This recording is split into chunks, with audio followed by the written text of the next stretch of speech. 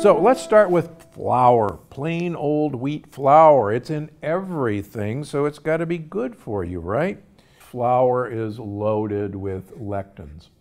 And now with the advent of really useful leaky gut tests that I have available and others have available, I'm more and more and more amazed that our sense that gluten causes leaky gut and the other components of wheat cause leaky gut is borne out every day. A hockey player, a National Hockey League, an NHL hockey player, who developed out of the blue ulcerative colitis, and he's lost over 70 pounds and is off right now. And when we tested him for leaky gut, this guy wildly reacts to all the components of wheat germ agglutinin, which is the hull, all the different components of gluten, and he reacts to the 25 to 30% of proteins in wheat that are non-gluten.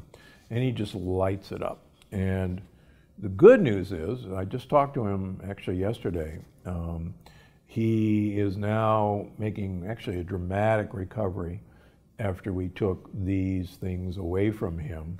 It's so much so that he's going to spend the summer actually teaching hockey in Canada between seasons, and we're hopeful that he's going to make a full recovery for next year's season. So it's not the good stuff like you and I used to know. So it's pretty rare to come across a dessert recipe without some kind of flour in it. So what can you do? Just, well, I'm not going to do that anymore? Well, frankly, it depends on what you're cooking. So let me give you a few tips. My recipe developer, Kate, and I, for the last 3 years, I think more than 3 years now, have been figuring our way around this arena. We have a lot of wonderful recipes in our various cookbooks and books. We have a lot of people who have taken the lectin-free lifestyle to heart, and I'll mention those as we go along. And there's actually a lot of products out there that didn't even exist 3 years ago when the plant paradox started. So for cookies, the best combination is almond flour and coconut flour, plus a little xanthan gum for structure. Now, if you do without the xanthan gum, you'll get a drier, more crumbly cookie, and quite frankly, a lot of people like a drier, crumbly cookie. So the fun stuff is, these are becoming easier and easier to find even in most supermarkets. You don't necessarily have to go to a specialty store anymore. You don't necessarily have to go on Amazon or Thrive Market, but these things are getting more and more available. Now for cakes, almond flour and coconut flour make a really nice dense cake, like for instance, like our olive oil cake. Now, if you want, you can add millet flour and tapioca starch for a fluffier cake that, quite frankly, gets pretty close to a traditional birthday cake. And again, it's really kind of fun to see, you know, if you're after a single layer cake, a pancake, like our olive oil cake, then almond flour and coconut flour is really going to make a really nice dense cake. Now, how about for pie? Well, almond flour and tapioca starch actually do make a nice flaky crust.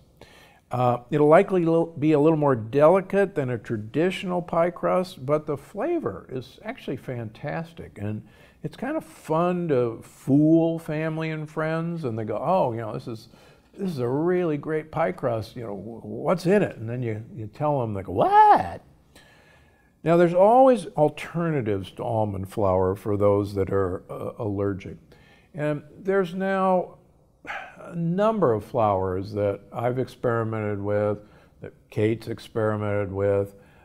Certainly, they're harder to find, but think about hazelnut flour. It's getting more and more available. If you have a nut allergy, tiger nuts are not nuts, even though the word sounds like a nut. They're actually a tuber. You can find tiger nut flour. I think it's great to work with. Green banana flour is available. There's a lot of things to like about green banana flour, but it's still one of the harder flours to find. But look around. I particularly like chestnut flour. There's a lot of chestnut flour recipes that are used in Italy. You can usually do a 1-to-1 swap with chestnut flour for almond flour. Again, it's a little harder to find. Some Chinese groceries have them, some Italian groceries, particularly traditional Italian groceries.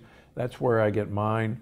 So half the fun is trial and error, and get the family involved. Try 2 or 3 different versions simultaneously, and it's really great fun to experiment with this. And some of my best moments growing up was experimenting with recipes with my mother in the kitchen, and we just had a great time. And yeah, sometimes the batch was a disaster and you'd have a good laugh over it. Well, won't be doing that again. So you can also do some fun stuff to make a crumb-style crust with dried figs and pulse nuts. Just be careful with the dried figs or dates because they do have a really concentrated fructose content. So just be aware. And you just press this crust into a pan. All right, bread. So bread is where it gets really interesting because you really do need something to give it that gluten-y stretch, which is really why we're so addicted to gluten in the first place. It gives structure, it gives stretch, and it's also, because of the ability to stretch, it makes it light and fluffy. So we've played a lot with this. I like psyllium husk for the stretch.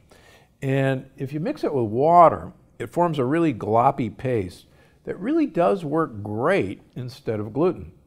Now, I like a mix of flax and millet flour for structure and tapioca starch and arrowroot starch to create that fluffy texture.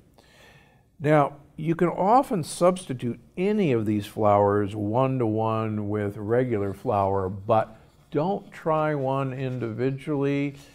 It's just, it's not going to work. You really have to get multiple flours, and right now there isn't a perfect lectin-light flour that's a perfect swap for regular old all-purpose baking flour. For a lot of things, I find like 2/3 almond flour, 1/3 either coconut flour or tapioca starch, and a pinch of xanthan gum works really pretty well. Okay, so what about sugar? I mean, who can imagine a holiday dessert without sugar? Well, like I said, I have a big sweet tooth, but there are always ways to satisfy your sweet tooth without packing on the pounds. And the good news is that there are a lot of healthy sugar substitutes that are actually becoming widely available. So one of my baking go-to is a 1-for-1 monk fruit sweetener, like the Lectin-Free brand, which is now available in a lot of regular grocery stores, and it's even in Costco now. And by the way, they make a great maple syrup substitute that's a great use instead of corn syrup-based maple syrups, and it's perfectly great on our pancake recipes from the book. And even if you want to find one of the widely available paleo or keto pancake recipes that are prepackaged, that are also in Costco now, my grandkids love Lectin-Free maple syrup on their pancakes that they make from our recipes. And so, you know, if they can't tell the difference, believe me, you won't be able to tell the difference. And it's actually good for you. Now, you can also use things like xylitol, erythritol, stevia, pure monk fruit, and even agave inulin. Now, please do not confuse agave inulin with agave syrup. Agave syrup is pure fructose. And I see all these sites that say, you know, paleo-friendly or keto-friendly, and they've got a half a cup or a cup of agave syrup in it. or for that matter, a half a cup of maple syrup in it. I got news for you. There is no way that that's keto friendly. It's pure fructose. So please don't be misled by agave syrup. There is a great inulin-based sweetener, which is a little hard to find, called just like sugar, but you can use that 1-for-1 in recipes to replace sugar, and it works really well in baking. There's another new sweetener that's becoming more available called allulose. It works well. Dave Asprey and I are actually fond of allulose, with the proviso that so far most allulose seems to be coming from corn. And he and I are on the lookout for non-corn based allulose. We'll tell you when we find it. He's actually, I think, trying to get a company interested in making it, so look for it. Okay, how about fat in your cooking? Well, quite frankly, holiday cooking is going to need some form of fat. So go ahead and use butter, but please use French or Italian or Switzerland butter. They're actually becoming easier and easier to find. We're beginning to see A2 butter products in the stores. There's now some A2 yogurt that's propping up. So people are beginning to recognize that there is a difference between A2 and A1 casein. So look for it. It's available. Don't be misled by all the advertising that this is grass-fed butter. Most of the cows, sadly, in the United States are A1 cows. They're Holsteins. So even a step of eating grass is certainly better than giving them the crap they're normally fed. But it's now pretty easy to find Italian butter or French butter. Costco even has Italian butter. So it's easier to find. Now, extracts, vanilla extract, almond extracts are definitely your friend. Mint extracts is great with chocolate. A word of interesting warning: as I have mentioned, I do a lot of leaky gut tests and a lot of food sensitivity tests. And in some of my really difficult patients with really difficult leaky gut and autoimmune disease, I'm finding a handful, actually more than a handful, that react to vanilla bean, and they react to almond, even almond flour. So I'm not saying please avoid vanilla extract, please avoid almonds, but make sure your almond flour is blanched almond flour, not the stuff that still has the skins.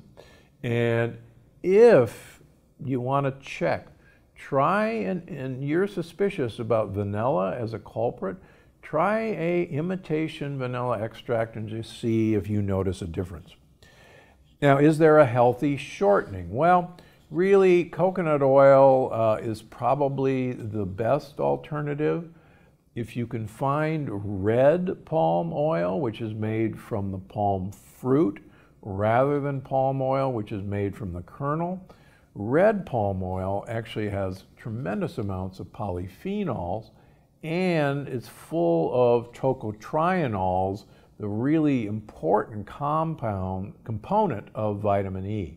So there's tocopherols and tocotrienols, and so red palm fruit shortening actually is one of your better choices. And usually you got to go to a health food store or find it online. It's not readily available yet.